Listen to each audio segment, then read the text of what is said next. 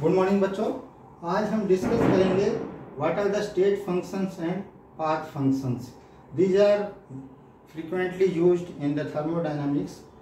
Okay, so state functions, as the name tells, they depend only on the state of the system irrespective of the path followed to reach that state. जबकि path functions जो हैं वो उसके path पे depend करते हैं। जैसे कि हम मान लो पीवी डायग्राम में ये दो स्टेट दिखाई, pressure P1, volume V1 and temperature T1, this is the state 1 and state 2 represents pressure P2, volume V2 and temperature T2। अब मान लीजिए ये जो प्रेशर, वॉल्यूम और टेम्परेचर हैं, they are dependent only on the state of the system, so they are the state functions. Okay, so pressure, volume, temperature, and I can also write say internal energy or enthalpy or entropy. They are all state functions. Okay, at point 2 say internal energy is U2, enthalpy is S2, entropy is S2. So they are all state functions because their values depend only on the state. Okay, or we can also define them that the change in their value will depend only on the initial and final state and not on the path taken for going from state 1 to state 2. यानी मैं state 1 पे से state 2 पे जब जाऊंगा तो मेरा change in internal energy will be U2 minus U1, change in enthalpy will be H2 minus H1, and change in entropy will be S2 minus S1. That does not depend on the path taken, whether I go like this or I go like this from state 1 to state 2. The values of S1 and S2 are same, and the change in entropy S2 minus S1 will remain same irrespective of the path taken for going from state 1 to state 2. अभी हम जो path functions पे discuss करते हैं कि how the path functions vary based on the path taken. तो path functions जो हैं जैसे कि heat and work, they are the path functions because they are not the properties of the system, they are only the means to exchange energy between the system and surroundings.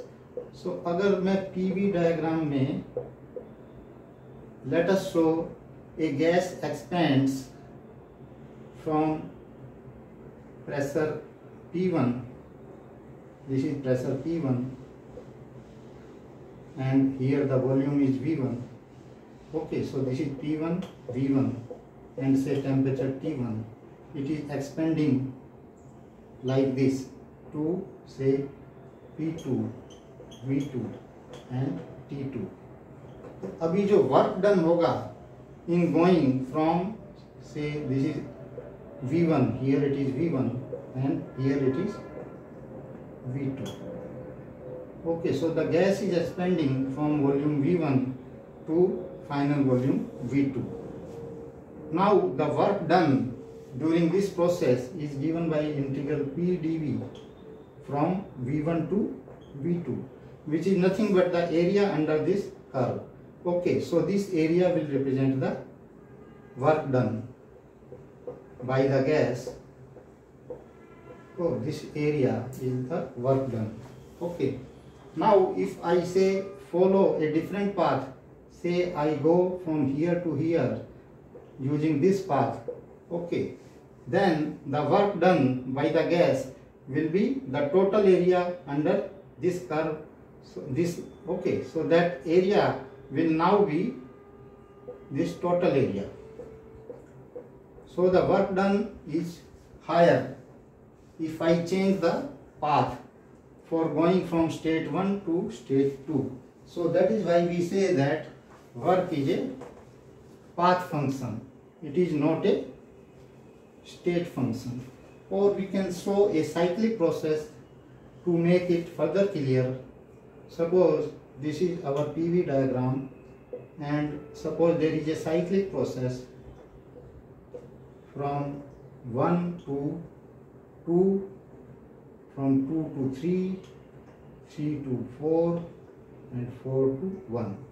Okay, so I start with the state 1 having some pressure P1, V1, T1, and I end up again at the same state following this path. Now, if you see for this cyclic process, then delta U will be 0 because the initial state and final state both are same. Delta H, that is enthalpy change, will be 0. Delta S, that is entropy change, will be 0 for this cyclic process. But if we see the work done during this cyclic process, that will be given by the area of this cycle. Okay, so the area of the cycle will give the work done during this cycle. Okay, even though my initial and final state are same, this much work will be done by the gas. So net work done by the gas will be equal to the area of this cycle. Okay, so we can say that work done and the heat exchange between system and surroundings, they are the path functions, as their value depends on the path taken. But if I use the first law of thermodynamics, which says delta U equal to Q plus W, so even though Q and W individually they are the path functions, their summation is a state function, because delta U is the change in internal energy which depends only on the initial and final state of the system. So Q and W both are path functions, but Q plus W is a state function, because it is nothing but the increase in internal energy of the system, so that is a state function. I hope this is clear what is the difference between state functions and path functions. Okay, thank you, wish you all the best.